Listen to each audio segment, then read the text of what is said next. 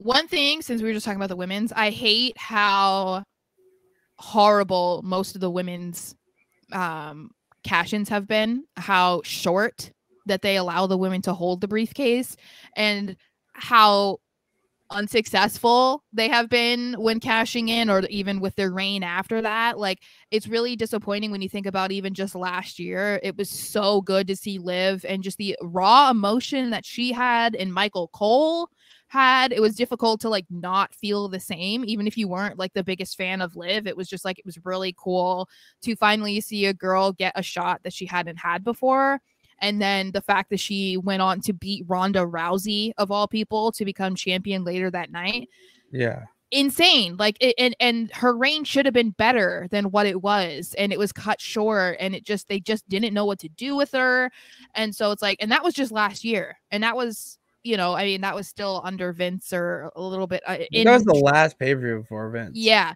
So it's like, it's possible that this year will be different, but I would really like to see specifically whatever woman wins to maybe not cash in the same night. Maybe hold on to it for a while, kind of like what Carmella did, where Carmella was like holding on to that thing for, it was like almost a year, I think. 200 days, 200 some days.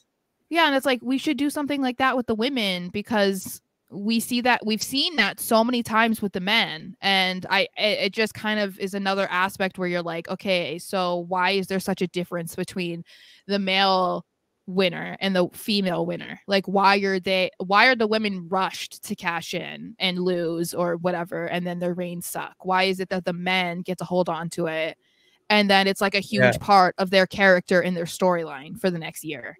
Like, I would like to see some sort of improvement in that aspect for sure.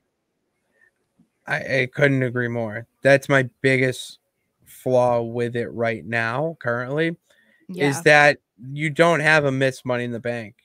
You have a Money in the Bank winner who then shows up on Raw as champion.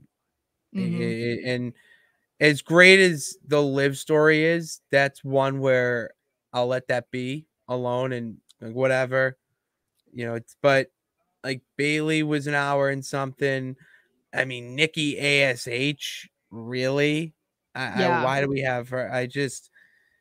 I don't like that, because you need the Money in the Bank to be kind of a little bit of a stepping stone before you get to the championship, and have you feud with other up and comers or whatnot to get you to that point. I hate when they rush it. It only makes sense in a few instances where you rush it, where it feels right and you go with your gut, but you don't need to go with your gut every time. Stop and think about the bigger picture.